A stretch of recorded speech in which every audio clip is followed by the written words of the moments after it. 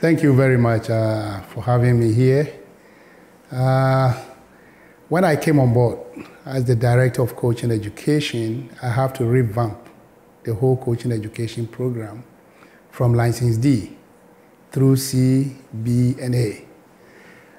We have to follow the modern trend, and with the support of my former technical director, Bernard Lippet, and support from other outside experts from UEFA and other countries, I was able to put together the manuals, both the theory and the practical sections, and then the training content from License D through C to B.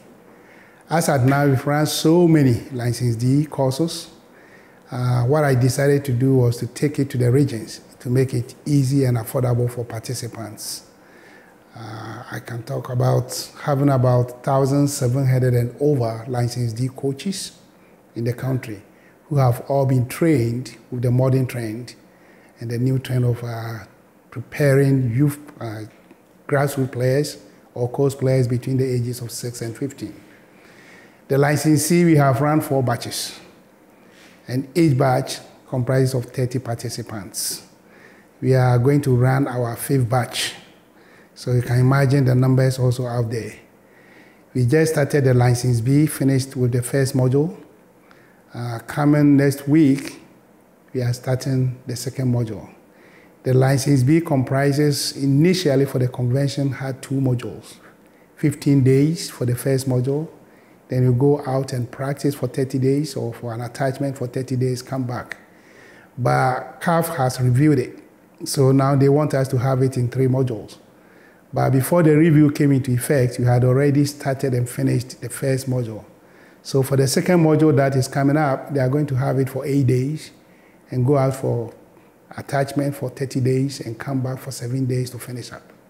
So that is where we are as of today. And all these courses have to be sent to CAF, the videos, the content, everything for approval before we could get permission to run each one of them. So that is where we are as of today. Unfortunately, we haven't been able to run any of the License A, but that will happen this year. You first have to understand what the country needs. You know, every country is different. And every course has its own level. Because every license, you have to use it or apply it at a certain level. The other thing is look at the best practices in the world, what others are doing in Europe, Asia, and other continental, associations. And then you put that together with other manuals, other reading materials, talking to other experts, getting their help and support. And that's all I did. In fact, it was a lot. Sleepless nights, talking to people, getting literature and support from others, helping others even to talk to them audio-wise in terms of giving you clips and all those things to take a look at. So all those things were put together to create all those manuals and to create the content for our different levels of licenses that we have from the D to B as of today. There's a lot that is out there for me to work on, but first I'll pick on the fundamentals. Because what I've realized is that if you get a foundation right, building on it becomes very easy. We are working on it. The foundation is there, but there needs to be a lot of tweak that we need to be done. When talking about the foundation, we look at funding. If you look at coast football, for example, if you want to get it done right, then every player that plays in the coast league must have a ball. The FA alone cannot do it. It's capital intensive. So I'm going to try to bring in, or through top management, to bring in the local government. But the district assemblies, the local government, these kids live in the communities. They go to school in the communities. The parents are there. The communities are the ones that are going to benefit. So we shall need the support from the Minister of Local Government through the district assemblies or metropolitan assemblies, and then through the Ministry for Youth and Sports. And then the FA comes in with the Ministry for Education to help us to run this smoothly at the grassroots level or the coast level.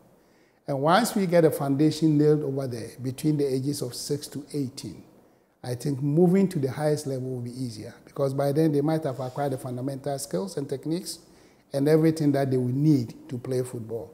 So that is one big area that I think that I need to be strong on it, and then get my top management for these three institutions: Ministry of Education, Ministry for Youth and Sports, and Ministry of Local Government, with the FA coordinating, or my office coordinating all these things, so that we can get these numbers out there and give them enough competition. So by the time they get to the top there, they'll be ready to play for the senior teams that we have in the country. So that is one area. Another area is to look at how best we can restructure our directorate in terms of the technical directorate to bring in other professionals in there. For example, Desmond, who used to be a high performance person, is now the director of coaching education. High performance is a key. You've just hired somebody to take charge of our academies, and that is a key. Because if we can get a lot of academies established in the country and use a common platform or standard to train our players, moving from there to any of the clubs internally or outside, or to any of our national teams will be very easy. So there should be a standardized model. And that new person who is coming in or who is already in there, we need to work together to build this structure very well. Then another one will be the women or the ladies or the girls department, which we need to continue. Now our Black Queens are doing very well, but we need to have a plan to be able to sustain that performance, and if possible, move it to the next level. So these are three areas that I'm going to focus on, but I'll start building from the grassroots, because that's where everything starts. If you look at the girls, they don't really even start playing football very early. The only level they start in is the Division 1, and that shouldn't be it. At the coast level, between the ages of 6 to 15, you should have a mixed, gender, competitions. But the girls at the age of 15 should not have anything much difference in terms of strength and everything from the boys who are 12 or whatever. So those are the things that I'll bring on board, or I'm bringing on board. In addition to that, the pitch sizes that they play on, the number of players per team. You should also follow the best practices. For example, between the ages of 6 to 8, their games will be 5-a-side. 5v5. And with 5v5, you don't need a whole big football size pitch to play it on. You can have one game going on one half, another game going on another half. So those are some of the innovations and changes that I'm bringing on board, in addition to the size of the goalposts and everything. Well, right now, with the new director coming in, all we need to do is to sit down and then look at what he was also bringing on board, and then put the two together, and then once we agree, we send it to CAF. And then we wait for CAF's approval, and that will be it. So I'm looking at maybe by the middle of the year, we should start our License A. And the License A is 4 modules. So that one, you come 10 days, go out for 30 days attachment, come another 10 days, 30 days attachment, 10 days, 30 days attachment, and then come and finish the last 10 days. So that's how it's going to be. So even if we start in the middle of the month, the year, which is June or July, you end up completing it next year, which is 2025. And that's how CAF wants us to run it. Unlike the previous era, where maybe you come about 2 sessions and then you are done within a month or within 2 months. So now everything is structured, is per the credit system, just like the universities run their program. So everybody must have to meet that requirement.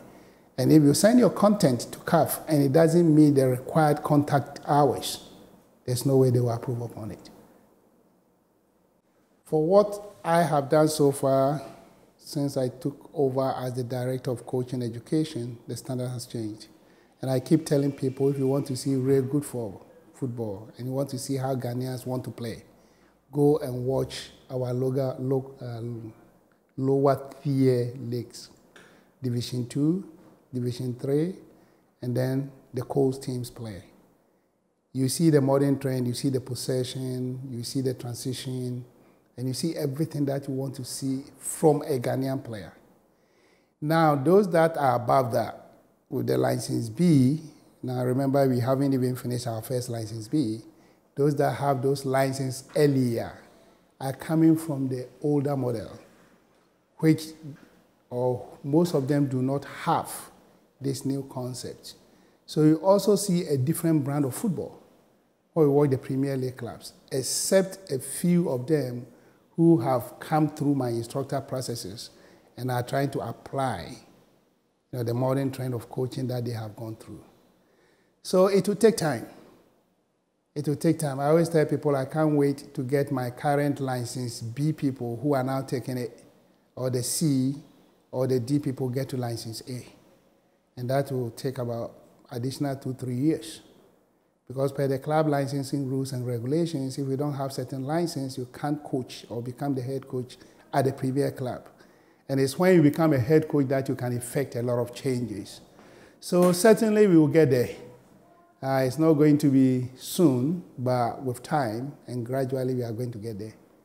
And my hope is that once we get there, our DNA, our philosophy, our style of play will all be nailed. So that when any player moves from one level to the other, to be a smooth transition, and they'll get the access to apply everything that they have gone through their training sessions, and for Ghanaians to enjoy football and get the desired results that we are expecting. The legacy I would like to leave is to see a Ghanaian playing like a Ghanaian. And what I mean by that is that we possess to attack, we possess to defend. We transition based upon the principles of play and then the moments of the game. So we should play good football, both attacking and defending, and still be getting the results. And that is where I want to see Ghana to be at by the time I leave this seat as the technical director of the Ghana Football Association.